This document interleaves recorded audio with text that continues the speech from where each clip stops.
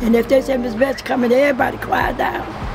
When we speak about Lynch Elementary School, Miss Betts gonna say that it was a wonderful school.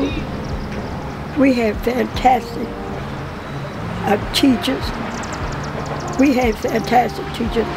Yes, if you are not going to sell it to anybody that can afford to buy it, and you're not going to fix it up for the children to be able to come back, then tear it on down, because it's just an eyesore.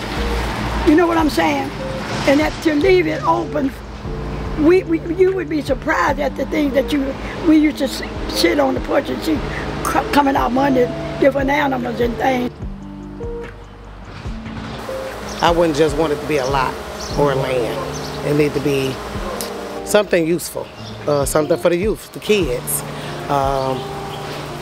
There's a lot of things that we could do because it's a lot of land.